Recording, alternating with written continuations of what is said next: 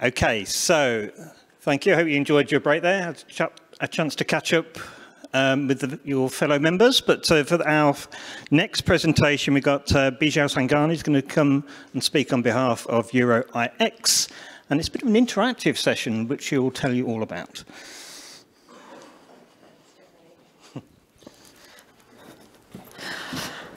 All right. Hello, everyone. Nice to be back here at the LINX meeting. So, today's presentation, normally when I come to the LINX meeting, I talk about LINX and what we do, the different activities. But today, I'm going to talk a little bit about what we do, but then focus on two of our main projects that we're working on at the moment. Excuse me. Sorry.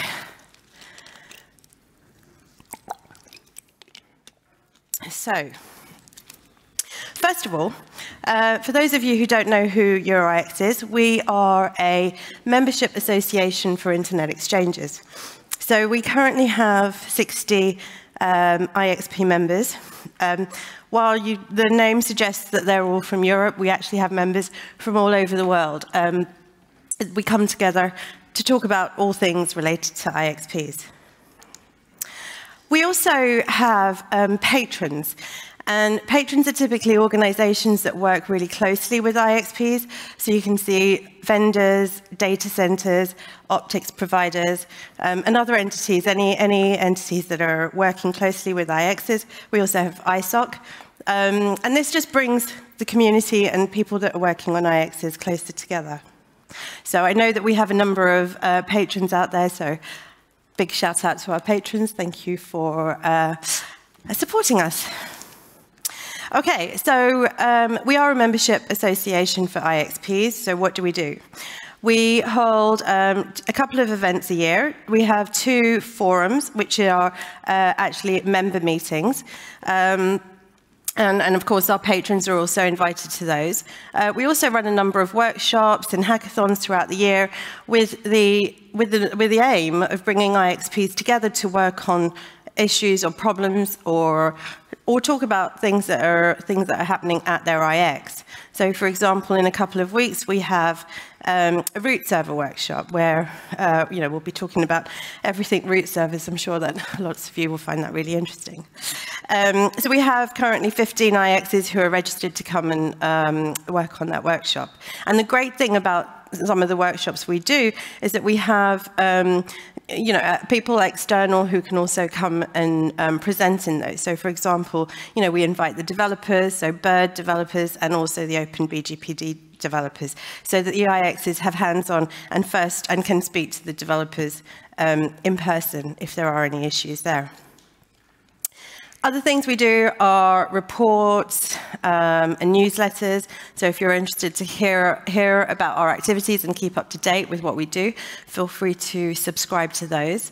You can find a number of our reports on the LINX website. And of course, these are all focused around IXPs. For our members, we also have a mailing list. And during the COVID times, we did a number of virtual events in an effort to keep the community connected. And these are also workshop related. Some of them were training, some of them informative, some of them are panel discussions about, one, for example, was on the future of the interconnection scene. So lots of different things that you can learn from the website there. We also work on a number of projects, and these are all for the community. So again, while my title was "Don't Forget the Peers," and that's because while LINX is an association for internet exchange points, a lot of the work that we do can actually help and be beneficial to the networks that are the members or the customers of the internet exchange as well. So, for example, we have the IXP database, which is something that I'm going to talk a little bit more in detail about shortly. The Peering Toolbox, which is also the second project I'm going to be talking about today. We also do projects that help support internet exchange points. So we have a fellowship where other internet exchange points can attend the forums. And we have a Mentor IX program where an IX who wants some support or needs some help in any particular part of their organization, and we can do a kind of matching up with a different IX so that they can learn from each other. Last year, we also released a new film, and I see that the chair of the committee is right there, Elaine. So we released a new IXP film, and the IXP film was produced to help people understand really what an IXP is. So I'm not doing the interactive session yet, but if you could be ready, just because of time constraints, it is going to be on Slido, and this slide does come up again, but that's the channel that you need to put into the Slido, 1828874. But like I said, it will come back, so you don't need to panic and run there right now. Okay, so that's a brief summary about what EuroIX is and what we do. And now, like I said, I'm going to focus on two of the projects. The first one is the IXP database. So earlier, John asked about who knows PeeringDB. So I'm now going to ask the question, who's heard of the IXP database? Okay, so not as many, but it's good to know that there are still some people in the room that know what the IXP database is.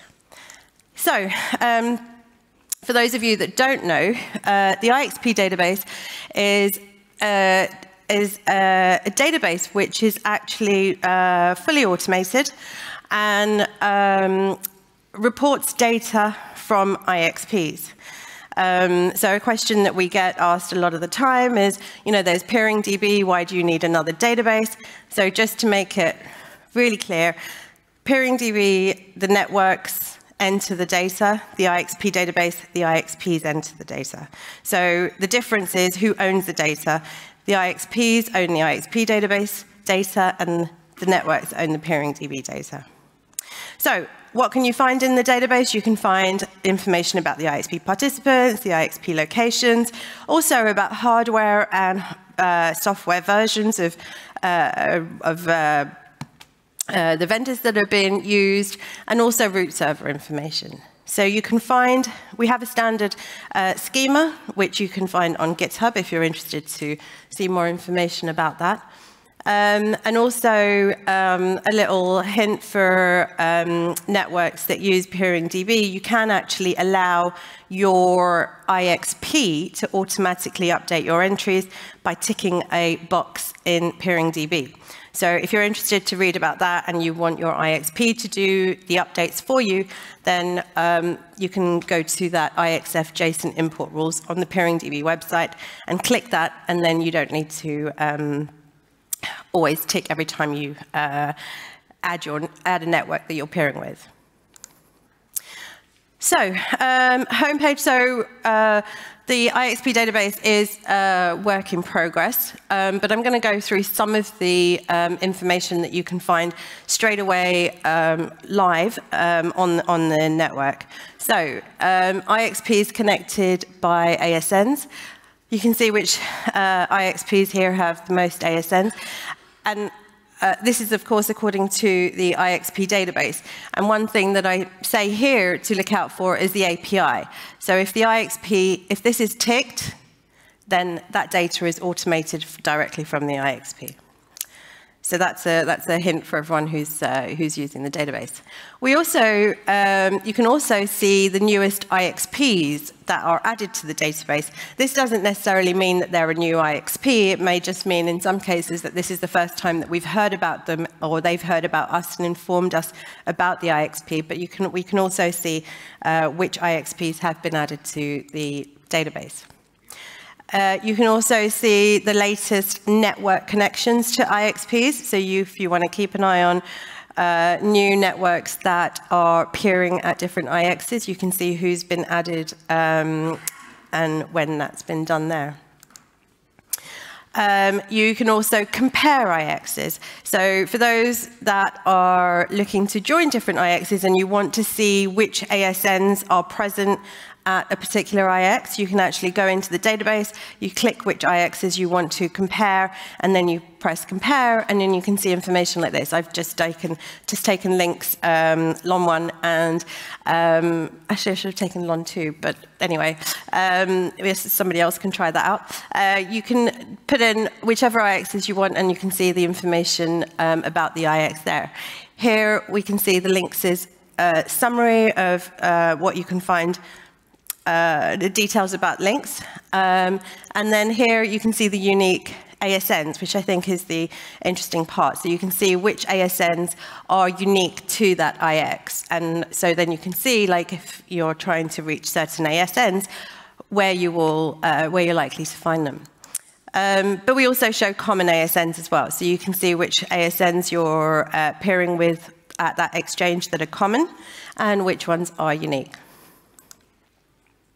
So, like I said, the IXP database is a work in progress project.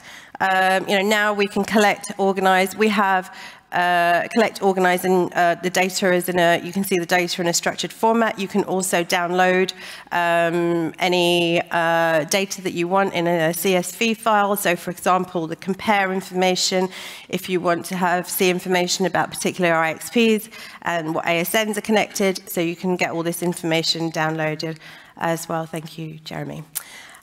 What's coming soon is maps and charts, so you can actually visualize this data, and also downloadable data sets. Actually, that's already available, so I should move that over. Next steps is finalizing the traffic API. So we also collect traffic data. This is currently done through the IXP Manager template. But we also have a prototype that we're working on that will soon go through the process and will be available, and then we'll be able to collect and present live data traffic as well. And finally, for the IXP database, identifying third-party useful data as well, so that then we can give a more holistic view of the interconnection scene. Other information is available on this slide and also on the website, so please feel free. There's also an API, and you can see the slide deck for further information later. Of course, I'd love to thank all our sponsors, because without the sponsors, we couldn't make it happen. So a big shout out to our sponsors as well. Quick reminder of the interactive session code, 1828874 for Slido. Next, I'm going to talk about another project that we're working on, which is the Peering Toolbox. The Peering Toolbox. So I've gone really fast, but I wanted to just say that the Peering Toolbox actually answers some of the questions that John presented just before me. So I was thinking that this is the run of the agendas worked out really well. So what is the Peering Toolbox? So a couple of years ago, a number of networks and a number of IXPs were sitting together at a conference like this, and we're talking about the number of new enterprise networks that are joining IXPs, and some of the challenges that are faced when new enterprise networks are joining IXPs, and some of those, like what John was also explaining, because the role of enterprise networks and transit providers has changed over time. So I'm not going to repeat John's presentation, because I'm sure everyone was listening. So there is a problem. We've identified there's a problem. A number of people have said that we need to do something. So what have we done? We've created the Peering Toolbox. So the Peering Toolbox is a community-focused project. We have organizations involved, including LINX, NAP Africa, Microsoft, Amazon, LINX, and it is open. So if you have anything to share and you want to be part of the group, then please feel free to contact me. The aim of the toolbox is to provide a learning structure and best practice information for new entrants into the interconnection community. The toolbox will act as a reference and a guide that IXPs and networks can refer to, and for best practice information, and also learn how to meet the IXPs and peers requirements. The other key thing about the peering toolbox is that we're not going to go out and reinvent the wheel, because there is a lot of really, really good information out there. The only problem is that it's all over the place. And if you're a new entrant coming into the community, where do you go? Who do you trust? Where do you look? Where do you find all this information? So what we've done is we've put all this together in one place. So the website is focused on learning, short sections with clear explanations of each of the topics.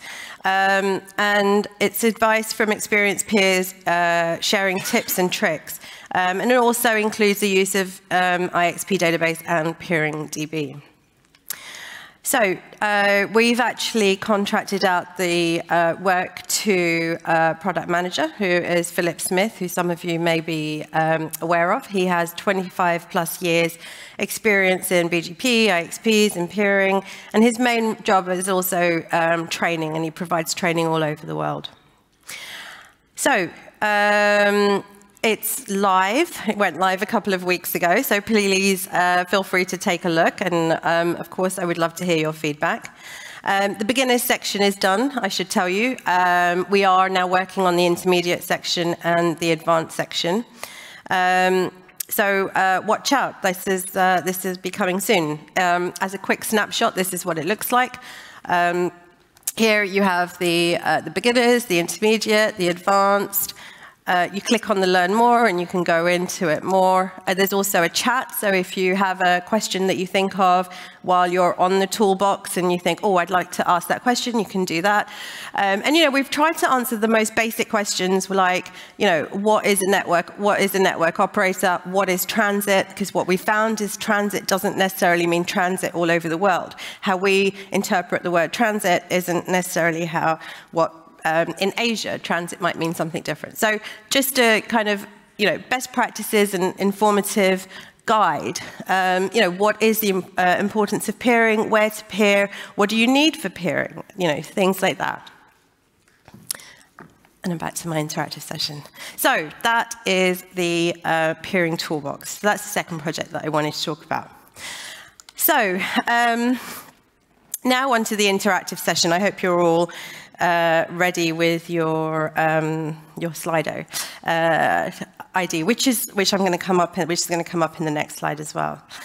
But so the idea of this interactive session is, and also talking. The title of my presentation is, don't forget the peers, is because, while EuroIX is an association for IXPs, obviously, the IXPs wouldn't be around if it wasn't for the peers. So, the peers are important, even to EuroIX, and, because that helps our members. And so today's presentation was really to highlight some of the activities we do that can be helpful, not just to IXPs, but also to the larger community. So, whether you're a network or you're just starting off in the industry, in any whatever role you're in, it can be useful. But now, I've talked quite a lot and quite fast as well. But now I'd like to hear from you and hear about what tools and data you need or you use to help make your peering decisions. What's useful, and as an association for IXs, what more can we do to help the IXs, to help our membership, and then in turn to help you. So here we go. Can you all log on to the Slido and get ready?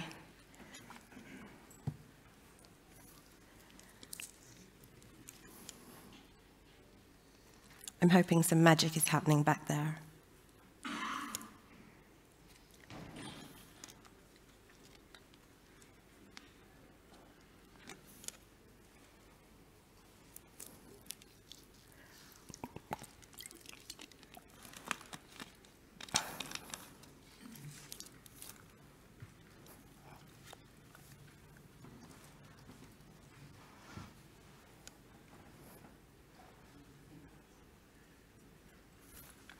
We did test this, and it does work, by the way.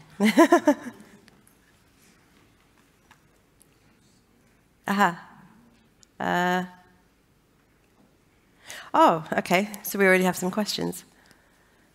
Can you go to poll? I think it's a tab across, the next tab.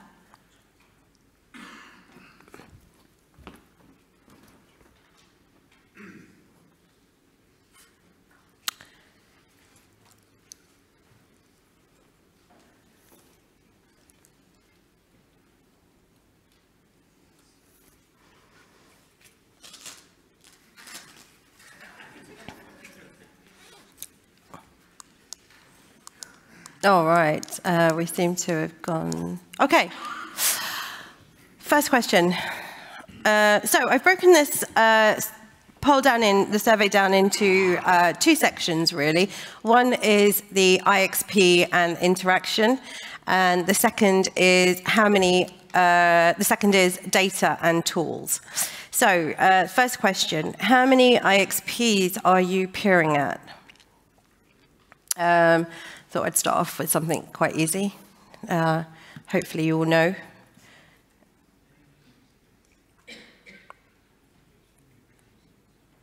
All right, so that's interesting. Over 60% of you are at 5 or more.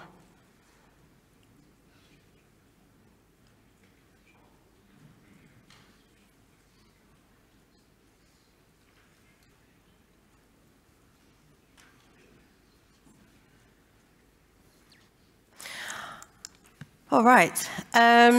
What's the most useful thing about IXPs? Saving costs, having control of your traffic path, reducing latency to key destinations, networking, like meetings like this, learning and training opportunities. So we have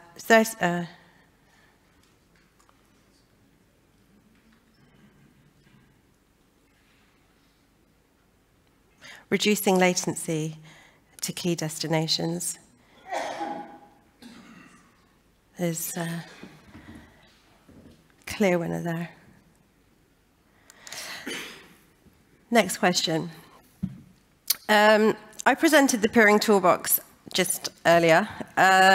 Do you find this a useful tool, and will you use it in the future?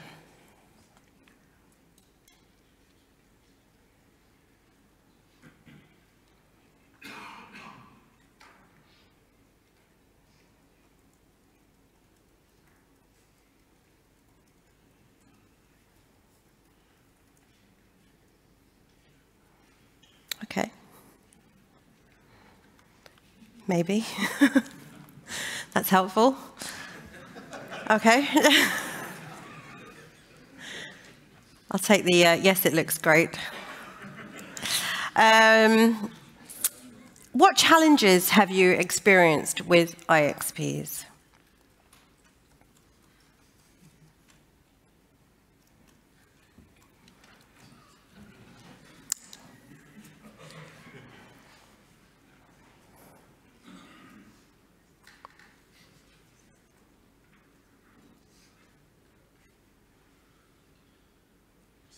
Root servers. Oh, come on, keep it sensible.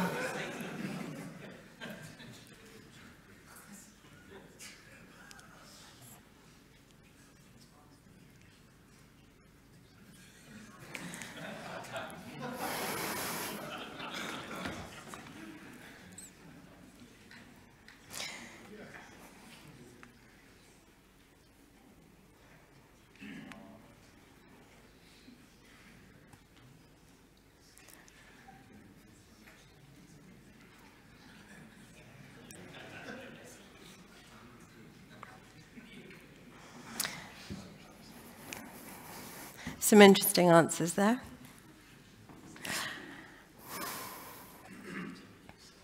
Okay.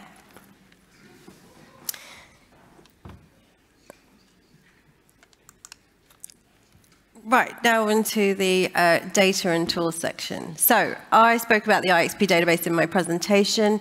Now that you know about the tool, are you likely to use it?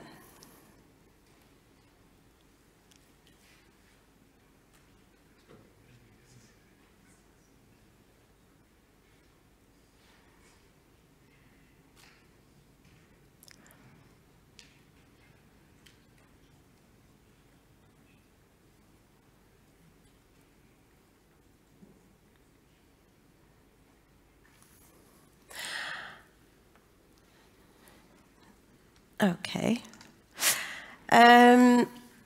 What data or information do you find useful when deciding to join an IXP? So we have overall traffic at the IXP, types of networks to peer with at the IXP, information about vendors, individual port traffic at an IXP. So when we say type of networks, I mean, for example, whether they're CDNs or enterprise networks or a more specific type of network. So that's interesting. All right. What data do you find useful when making peering decisions?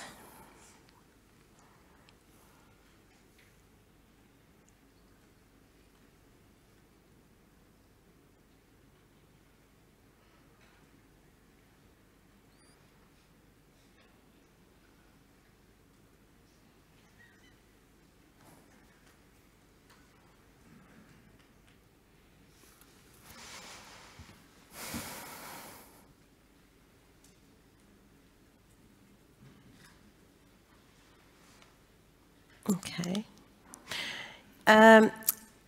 What data is missing that could make peering a pleasure and not a pain?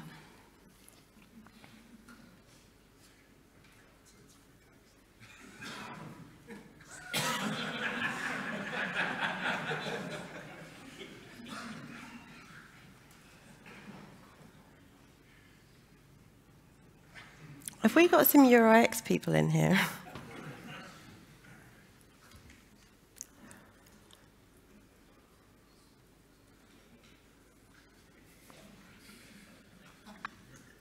We're talking about data. What data is missing?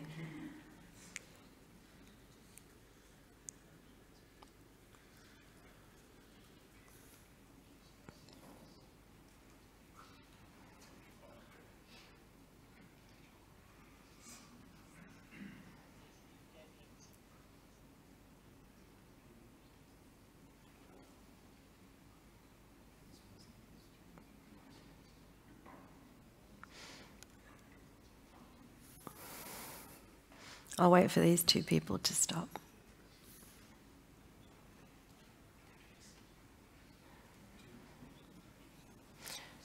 So, accurate contact details. I'm going to read the sensible answers. Accurate contact details, responsiveness of peer, better policy information, price, startup guides, fair share support.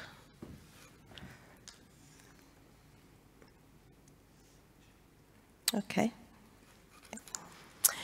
And last question. If there was one thing IXPs could do better, what would that be? Again, please keep it sensible.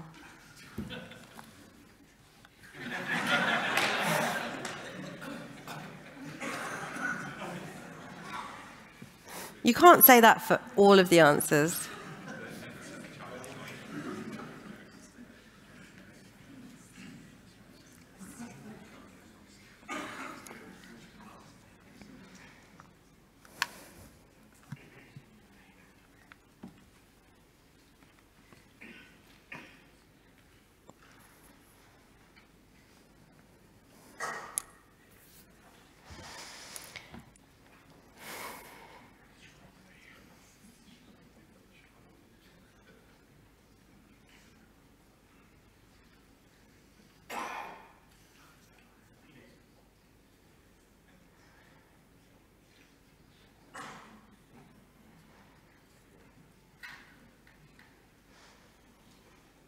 All right.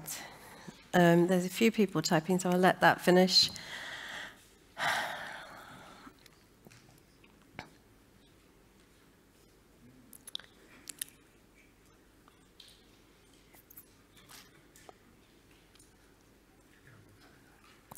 All right. Thank you. I don't think I'm going to read any of those.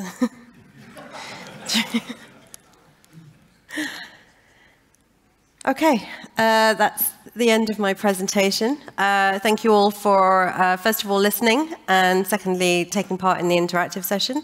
There were some really interesting answers there, which we will take back and see what we can do with. Are there any questions? I don't know if I've got time for questions or comments or anything. Just take one. Any questions? No? All right, thank you. Right. Thank you, Bijal.